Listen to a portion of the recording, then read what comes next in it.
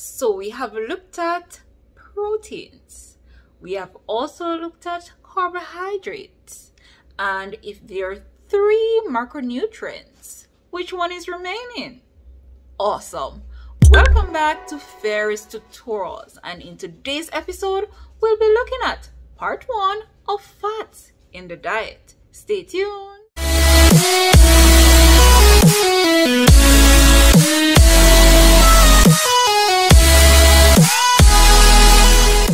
Food, nutrition, and health. We're looking at section 2, which is entitled Nutrition and Health. And for today's session, we're continuing with content 4, where we'll look at fats in the diet. And we're looking at part 1. Now, let us look at this episode's focus points. So we'll be looking at the structure of chemical composition of fats, which is triglycerides, the difference between fats and oils, cholesterol, fatty acids, and also the classification of fatty acids. First up, we're looking at the structure of chemical composition of fats. Now, based on this diagram, let us see what we're seeing in this diagram. We're seeing some kinked lines. So we're seeing some zigzag, or we may say kinked lines. We're also seeing some letters. And these letters represent certain elements. We're also seeing 3 fatty acids plus glycerol. Can you tell? Can you describe the chemical structure of fats? Can you tell the meaning of what these letters represent? Which elements? All right, hold that thought and let us see if you're indeed correct. Now, triglyceride is a major form of fat stored by the body. A triglyceride is derived from a glycerol and 3 fatty acids, right? And that was what was being displayed in the previous picture. Now, triglycerides are the main constituent of body fat in humans and animals, as well as vegetable fat.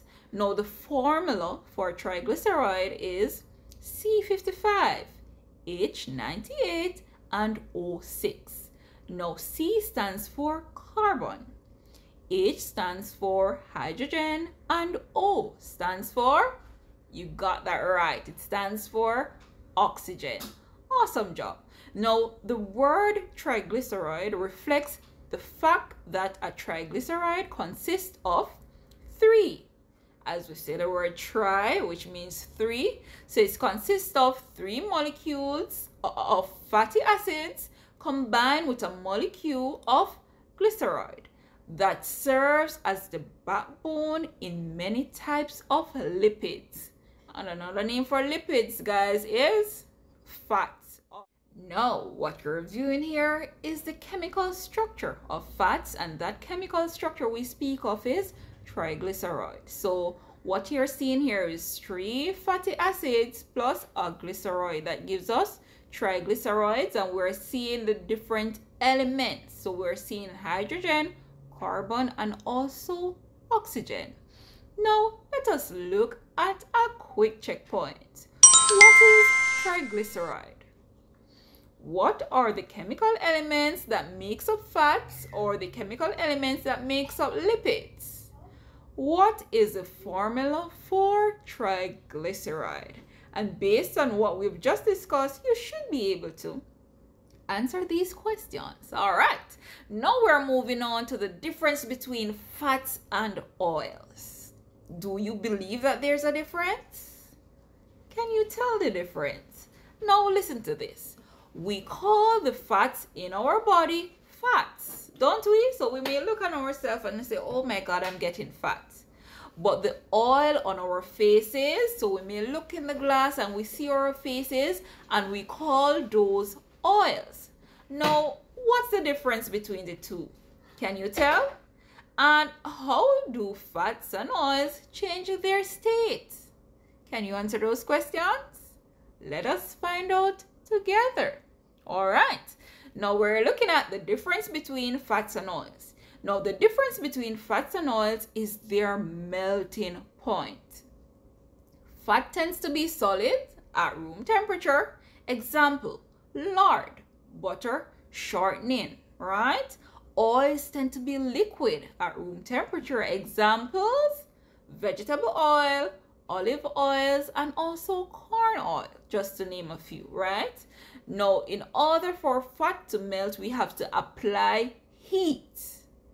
And examples of fat, as we said before, are lard, butter, shortening. We may also say margarine. Quick checkpoint. Give 2 examples of fats and 2 examples of oils. What is the difference between fats and oils? All right, you should be able to answer. Let us proceed to our next subtopic, and we're looking at cholesterol. Now, what do you know about cholesterol?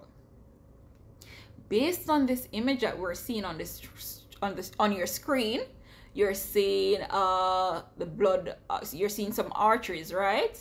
And we're seeing some red blood cells going through, and all of a sudden we're seeing a buildup. And that buildup is getting higher and higher until what? It stops the flow of blood. Can that tell us anything about cholesterol? Let us zoom in further to discover some more information on cholesterol.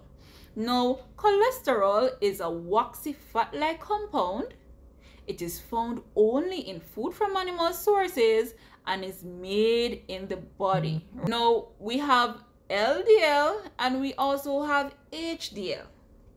Now, LDL stands for low density lipoprotein, and those are the bad cholesterol. Those are bad for our health. While on the other hand, we have HDL, which are high density lipoprotein, and these are good cholesterol. So remember, we have good fats and we also have bad fats. And later on in the session, we'll look at the difference between the good fats and also the bad fats. All right. Now guys, let us look at some facts about cholesterol. Cholesterol is very important in the body. It is a part of our brain and the nerves. It is a part of bile that helps to digest fats. It is a part of every cell in the body, and it is used in the making of vitamin D and hormones. Good. Now remember, we have good fats and we also have bad fats. We have good cholesterol and we also have bad cholesterol. So the good cholesterol will be in charge of these functions. All right. Now let us look at some foods that are high in cholesterol. And if these foods are high, we should limit or stay away from these foods, right? So we may speak of beef brain, chicken liver, egg yolk, shrimps, cheeseburger, and also the chicken leg. All right, checkpoint. Explain your understanding of the term cholesterol. Give 3 importance of cholesterol and give 3 examples of cholesterol-rich foods. Have you found this information useful? Don't forget to hit that subscribe button and also to turn on your post notification bell. Thank you for making it Fair's Tutorials. You're awesome.